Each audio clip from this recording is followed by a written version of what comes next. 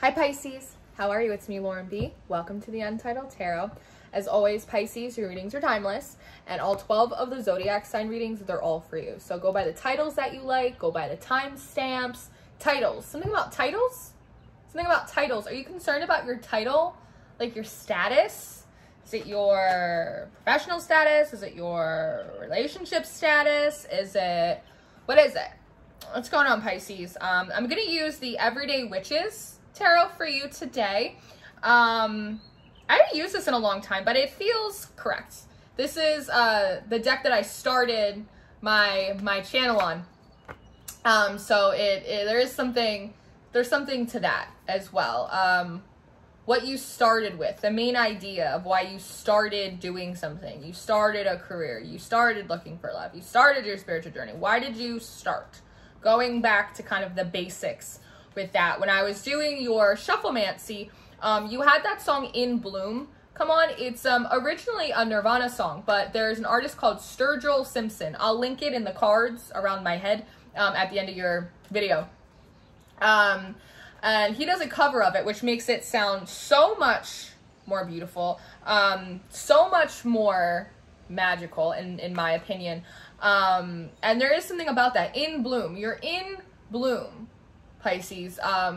If you look at like a rose, right? It sprouts and it's still kind of closed. And for it to bloom, there is like a process to it. And there's something about the status that you're not open yet, or that you're not established, or you don't have that title or the stability. It's something about the transition between the sprout and the blossom that seems to be causing you some kind of discomfort in some aspect, right? And it's like my ears are itchy, and it's almost like you don't want to hear that. Like you don't want to hear that you're still in a transition process. Like you just want to be there already.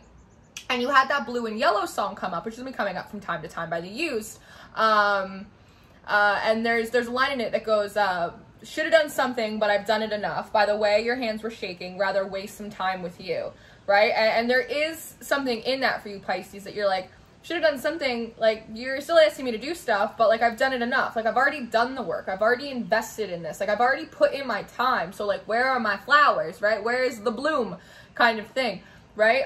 It just feels like I'm using up time. I'm wasting time, but I'm also hearing it's kind of like a rocket ship, like prepare to launch, like prepare for liftoff. And if you look at a rocket, even though it's stationary, it starts to shake and move, right? Before it actually kind of starts to ascend. So there is something about that turbulence. It's like your frustration is like almost like creating some kind of turbulence inside of you, but you really are about to like launch up. But there also is this energy of like the divine wanting to like spend some extra time with you, like before you launch into this new season, before you get into a relationship, before your business takes off, before you get a promotion, so that way you know what to do when it happens.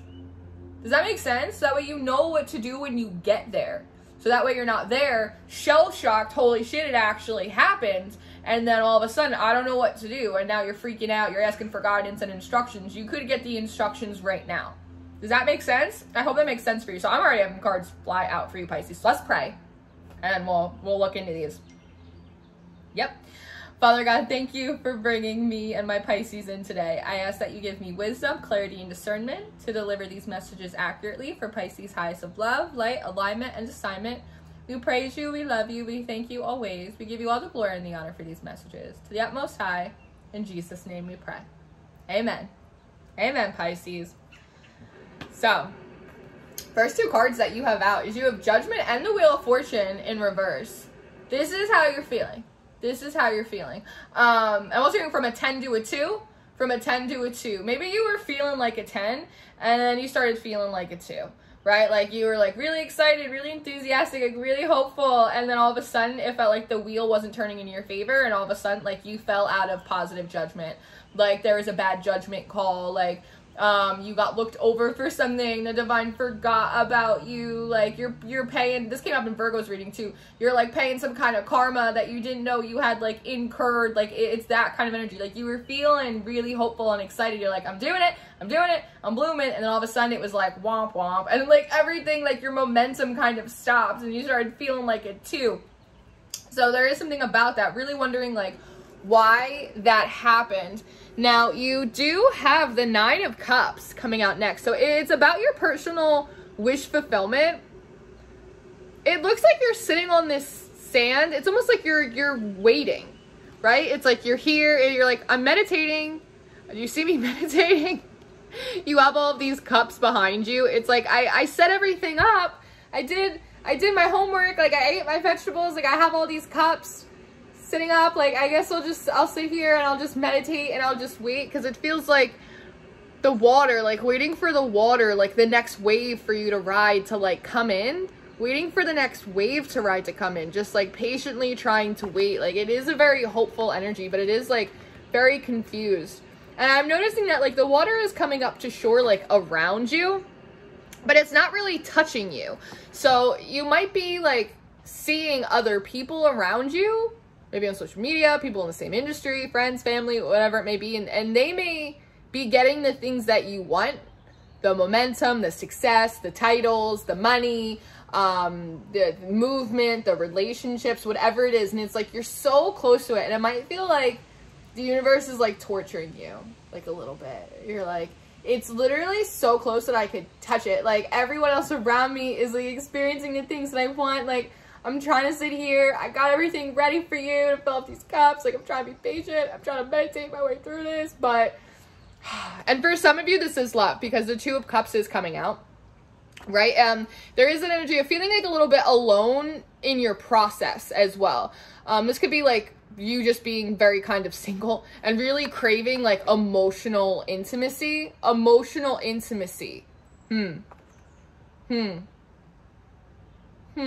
Hold please for production for a moment.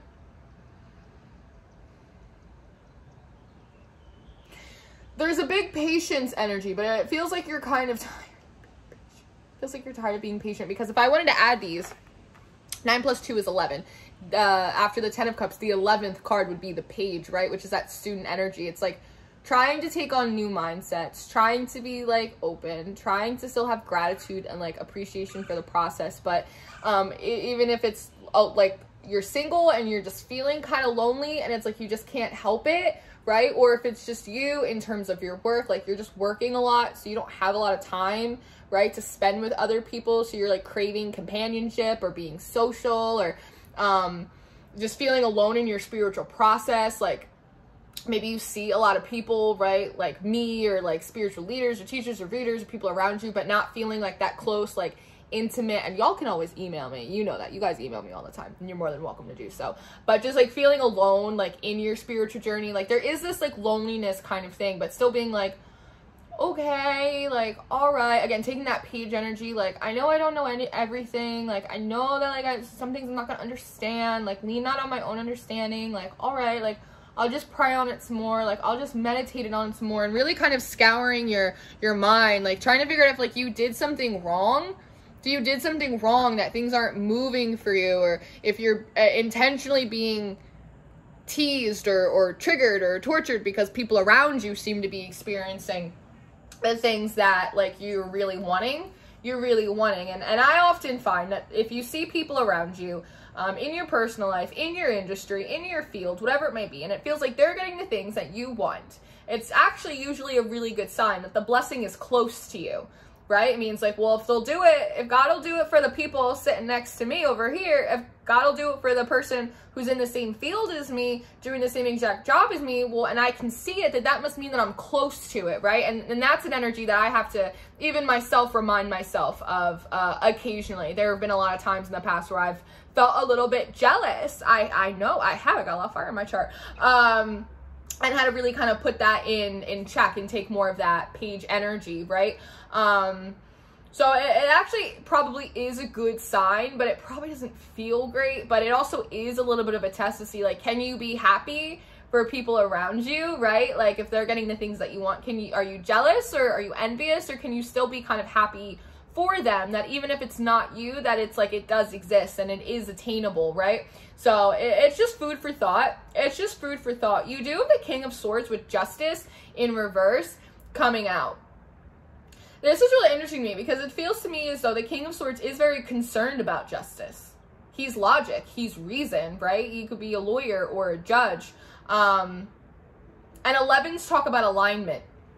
And you know, see, he has this sword and he's like pointing to this book. He's pointing to this book, and I'm wondering if it's you kind of opening up like your own records, like your own deeds, your own things, and kind of pointing at it to spirit and being like, hey, like I know my truth, like I know what I've been doing, like something about this situation doesn't feel justified, like it feels like I'm kind of getting robbed over here, like it feels like it's out of alignment, like am I out of alignment? Is there something happen like around me, like someone used their free will, or shit happened, or something happened that I'm like not aware of? Like, well, what's going on here? Like, I don't really understand. Like, there is something about that. I'm also wondering if this is I don't know yet, if this is the King of Swords is an external energy to you, pointing this out to you, the cause of the imbalance or the cause of the injustice. Maybe it's divine timing, right? Like, this is where you're at on the schedule, Pisces, right? It's not really an injustice, not really, you're actually in alignment, you're just perceiving it as an injustice, like you're being robbed from some kind of mobility that you're wanting to, but there's like an appointed season. Your season's right here and you're not discerning it. I'm just wondering which one it is. It could go either way. It could go either way. I'm wondering. Okay, I'll take this card. It seems like one. 3 of Swords. Disappointed, yeah. And in this 3 of Swords card, do you see how there's like this journal on the bed and all that kind of stuff? It might be something that during the day in your everyday life, going to work, like you're still, again, you have all your cups set up. You're still doing what you're supposed to be doing, but it's like at night when you're alone and like there's no one there and it's like the day comes like rushing in on you and you're thinking about it, or maybe you're journaling about it. That's when it comes like a wave. Right? It's not like the wave of movement and blessings that you're hoping to hit you like in the daytime. It's like this wave of like grief. Is that the ice cream man? I feel like it's way too early for the ice cream man. Maybe, you know, put a pin in that because that might be something. You do have the star coming out after that, and the star represents healing. It represents wishes, things you hope for, things you pray for, especially related to, like, I consider it North Node energy, like your fated and your destined path. Again, at night, it all comes kind of rushing in on you, like the weight of your dreams, like the weight of these things that you've been praying for so long. And again, and that also might make you feel really isolated in your process of whatever it is, and exacerbating any kind of loneliness that you're having, because there is this idea of putting on a brave face, like for the people, not letting people know that like you may be disappointed, or you may be struggling, or you may be having a hard time, not wanting to be like vulnerable in some aspects, vulnerable in some kind of aspect. But I'm just curious about this ice cream man. That again, you know, sometimes it's like when you least expect it, things come in. Like it feels too early for the ice cream man. But is it? I don't know. It's like a treat. Maybe they're gonna send you like they're gonna throw you a bone to like pick your spirits up, I'm wondering. I'm wondering if they're going to throw you a little bone to pick your spirits up. Cheer you up in kind of like the meantime. In the meantime. And you know what's interesting? And I've had this deck for a long time. And I've never noticed it. In this star card, there's this little fish in the water. So it's the idea of like you constantly like swimming up, right? To like your wishes and your dreams and your prayers. You're like, is it ready yet? Like, are we there yet? Is it ready yet? And every time she's like looking down at the little fish, she's like, no, not yet. And you're like disappointed and you're like, okay, like, my little Pisces. I do though. I'm gonna pull this. I'm seeing the World card at the bottom, and it feels like the world is wish fulfillment for you. It's like to be able to like throw your hat and be like complete and know that like that old cycle is completed. That old cycle is completed and you can like relax in like the new place and actually have like the water like just touch your feet. And it almost feels like the longer that you're waiting, Pisces, the more you are compromising the vision. Like it used to be like, I want this whole thing, I want the whole world. And the longer that it's taken, or the longer you've had to wait or be patient, it's almost like, well, compromising it, like settling, like, oh, I was waiting for this big wave to come in and rush me away, but I'd be happy with just like a little water on my feet, just to like dip my toe in a little bit. It's this idea of like retracting from the vision. Every time it's a no, it's not yet, Pisces, no, wait a little longer, Pisces, no, not yet, be patient, Pisces. You're like, okay, okay. And it's just like settling it and shrinking the ideal of the dream down. Like, I'd just be happy with a date at this point. Like, fuck true love. Like, I'd just be happy with a date. Like, I'd be happy with just like an extra client this week, or I'd be happy with just a little extra overtime. Like, forget a promotion. That's kind of how it feels like this settling in what would be satisfaction for you. Even that would be a relief, right? With the throwing the hat in the air. But I don't love that. I don't love that. I do see the Chariot card coming out next, but it almost feels like escapism, right? It's like the easiest way is just through these pillars, right? It's almost like 2 wands through the path that you've already chosen, but feeling as though perhaps maybe taking like an exit route on either side may be better for you. Well, maybe just like a piece of the pie instead of the whole pie. Like, well, maybe I'll just go back to what I was doing before. Maybe I'll just figure out a plan B. Like, I don't know. Maybe if it's taking so long, like, maybe I'll just find something else to do. Like, maybe I'll just stay single. Like, maybe I'll just stop trying. Like, maybe, right? It's like taking, like, a detour. Like, maybe I should just try something else. Because the Chariot should be really fun and exciting and like, oh my God, we're going. But she just looks confused. She just looks really confused. And it's interesting because I'm putting her next to the Star card too. Do you see it? It's like the one sign says like this way, like towards the star. And she's almost looking at like, are you sure? Because are you sure? Because I'm not really sure about that anymore. I'm surprised the 7 of Cups came up because it is like this confusion. King of Pentacles in reverse. Stubborn. Stubborn. It's something that like won't budge for you. This could be like a person that just never seems to be available. Just seems to be really stuck in their ways. Just won't be flexible with you. Like work with you, right? This could even be like a boss. Perhaps this King of Pentacles energy, just really stubborn, won't hear you out, won't listen to your wanting to negotiate terms, or right. It just feels like they're showing me like a doorstop, like something that just won't budge. It's just like a really tough energy. It's just a really tough energy that it doesn't seem like it will budge, it will move. I didn't pull it, but I saw the 6 of Pentacles. I saw the 6 of Pentacles in reverse. So again, that's part of that injustice energy, feeling like I put so much time in, like really nothing.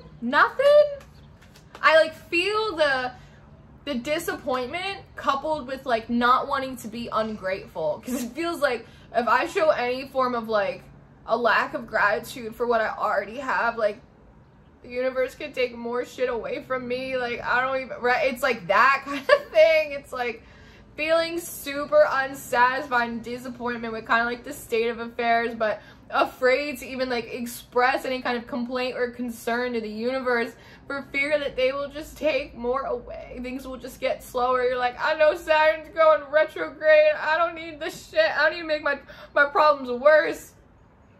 10 of Pentacles in reverse. That's that title, right? That's that title. This feels like left with nothing. Like left with nothing. Which is weird. Because you're not left with nothing. Maybe you are. I don't know. But the 10 of Pentacles, it's legacy. It's your namesake. It's generational wealth. It's what you leave behind and see, it's even like I feel like I'm like poking myself. It's like nervous. It's like nervous energy that you have. Like you got punked or something.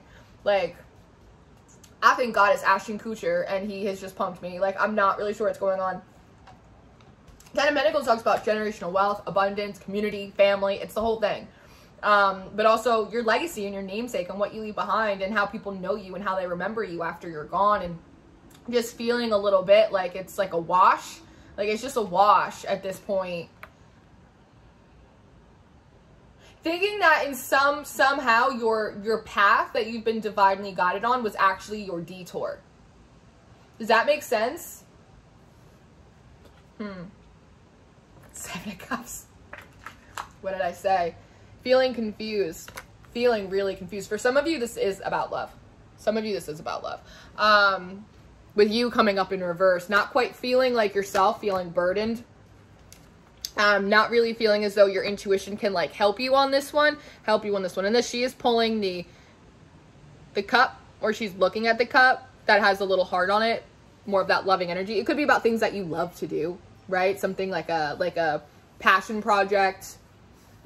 A lot of you, this has to do with like creative endeavors. You should try to, you're like a professional artist, like something like that. Seven of Cups talks about confusion. It's almost the idea of, well, if this isn't working and I have to pick something else to do, well, what else am I?